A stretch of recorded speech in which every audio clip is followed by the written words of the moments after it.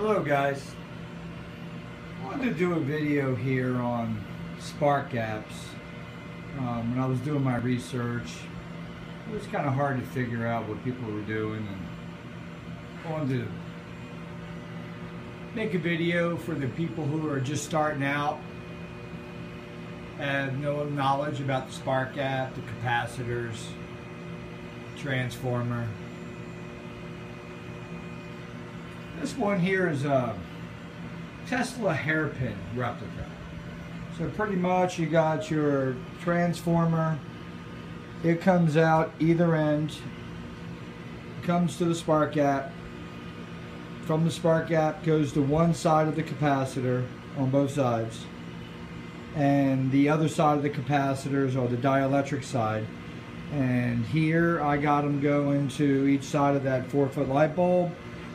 And also I have it coming down from either side to this light bulb, regular house light bulb. Just to go over a couple quick things. On these transformer, the NTSs,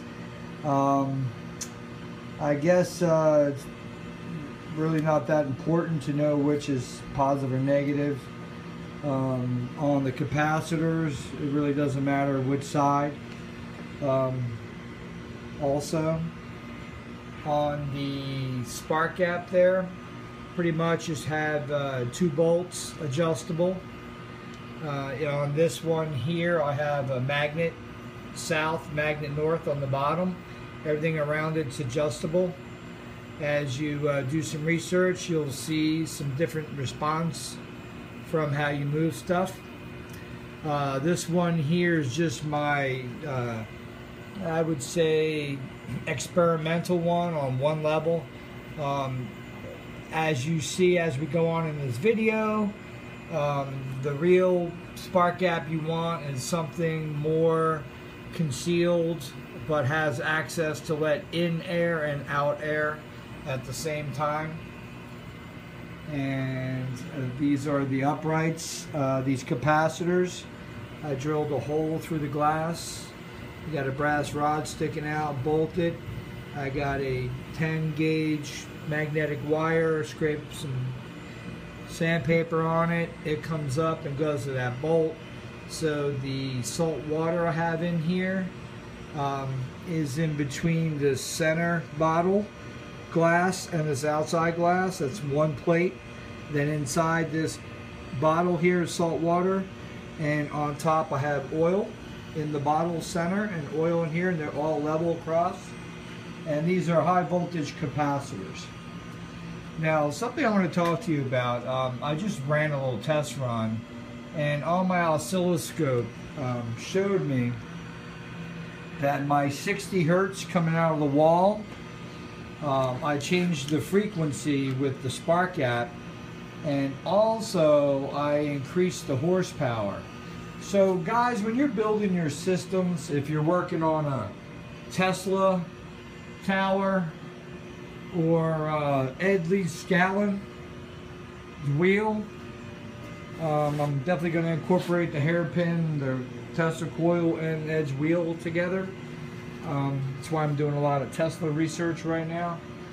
But when you come out of the hairpin, it's taking a voltage and multiplying it, and it's multiplying it so much that this is sort of like a dynamo right here for a car engine, and I can guarantee you that this is a fast-ass engine right here. This is 15,000 volts, 30 milliamps. I got earth ground connected over here at the bottom to my grounding pipe over there. I just got the light in the back just to burn up some energy. What this really is doing, it's putting out 15,000 volts. It's running to the gap. It's running to the capacitors. The capacitors are finding resonance within each other through the gap, and it's pretty much self-resonating itself. And I just had this up to 1,000,002 frequency with over 700,000 volts. I know it sounds crazy, but that's the numbers that were coming up on here when you start this up, and it's amazing. You have to use up this energy because you'll burn stuff out, but these capacitors are made for high voltage. So I guess what we'll do, guys, here when you're making your spark gap, just for starters, make sure you start off with something that's going to put out good power. If you're going into the mots, just be careful. They're a little radical. They do the job, but they'll hurt you, kill you. This here will hurt you, but most likely it won't kill you unless you grab both sides. But when you're messing with stuff like this, for anybody, just make sure you don't have to touch anything. You really don't. I know we're all making videos and we're touching stuff and showing off a little bit, but nah, I don't know. It's cool and stuff, but all right. So basically, what you got here: Tesla hairpin. You got a spark gap in here. The object here I'm going to show you guys is we're going to blow a shop vacuum on the spark gap. We're going to turn this spark gap. You'll see it as I plug it in, and then you'll see it as I bring up the hose. I'm going to put the hose back here about 2.5 feet away, and actually I'll go back like 4 or 5 feet back here, and you'll see a difference in the spark gap. And just because the spark gap is getting radical and going like medieval, that's not really what I'm focusing on. As this being a car engine, I am really focusing on the horsepower that it's driving. So with that being said, I know it's not really good to be messing around with expensive oscilloscopes, especially with high voltage like this. So I'm just going to do a little quick pick. It'll record briefly what is going on, and we'll see if we can capture some of the rises on it. And it does put out a square wave. Here you can see the top of the waves on here. We're looking at 59 hertz. Well, actually this here is 59,000 hertz. Frequency 60,000. No, just 60 hertz. But we'll go ahead and let's fire this up and let's take a look at it. Then I'm going to turn it off. I'm not going to talk during it. You ain't going to hear me. Then we're going to go ahead and put this on here, and we're going to shunt it. Pretty much we're just going to put that shunt across the back there, and we're going to pretty much just ground it out. And I want you to see the difference.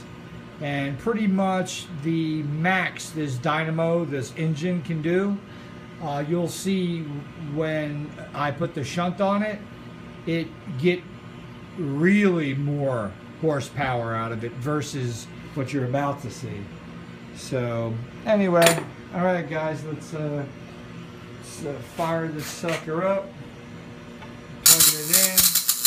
You can see 4-foot light bulb flickering. You can see my regular light bulb flickering. Turn on my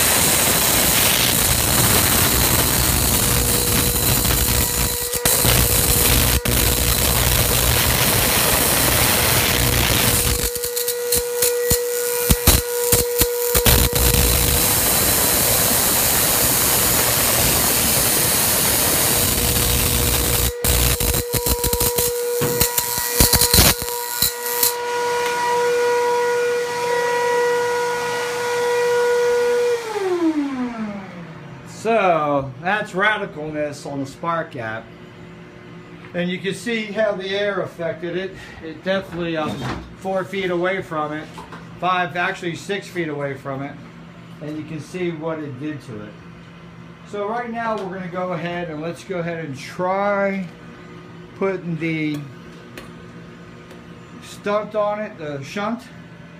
And pretty much now we're got the 2 sides of the dielectric side now connected with, this is a positive capacitor, this is a negative capacitor. So let's go ahead and I'll get this thing started. You're going to hear it louder, crisper, and you can see a lot more action. You ready? You see the light bulbs get less.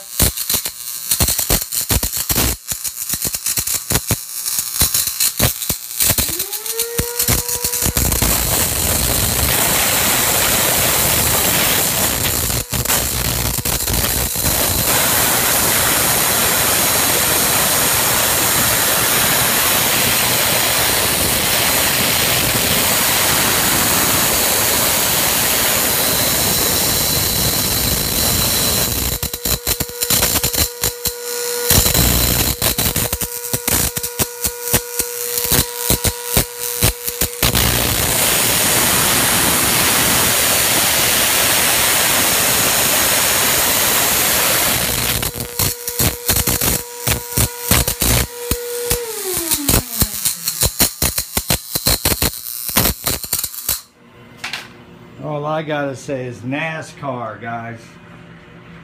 Yep, that's my new engine. This is my dynamo.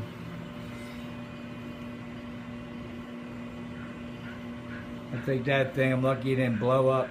It's got a lot of data on it though. I'll pull it off. But alright, so you guys just be careful out there. I got some new videos coming out. We'll get this thing tuned in. We'll hook this up to the Tesla coil. Still have another, got this tower over there, that aluminum. It's going to sit on top of that with a top load. So I don't have the room in here, so I guess I'm going to go ahead and put it outside. But we're going to take the bottom of that and bring it all the way up to a little bit above the center there. And we're going to put a through rod there and make that adjustable so I can lift up the secondary or bring it down. We'll send the energy in from the outside here. Race car engine's looking pretty good. And then ultimately I'm bringing this over here over to my buddy Ed Lee Scallon. And I guess where we're going to start off, I guess what I'll do with this to calm it down a little bit, I'll unplug the AC. I'll take 2 12-volt batteries, go into a 555 that I have here, and then we'll bring that into this transformer. We'll keep the engine set up the same. We'll take that for a test run and see what we get out of it. And then I like to incorporate that over here and allow Ed's wheel to each one of these magnetically into a reed switch, be that on and off. So over here won't be the 555, it'll be a reed switch. So when this turns, it'll give that its pulse.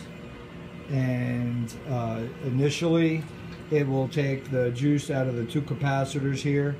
It'll go into the PMHs here, and they will drive the wheel to keep it turning, and they also will require less energy, because if you go back into the hairpin, what you really have here is you're taking whatever volts from your transformer and you're multiplying it, because you're oscillating the transformer beyond its capabilities. So it's taken a circuit like this that's able to multiply it, store it, and flush it out real quick. That's why on a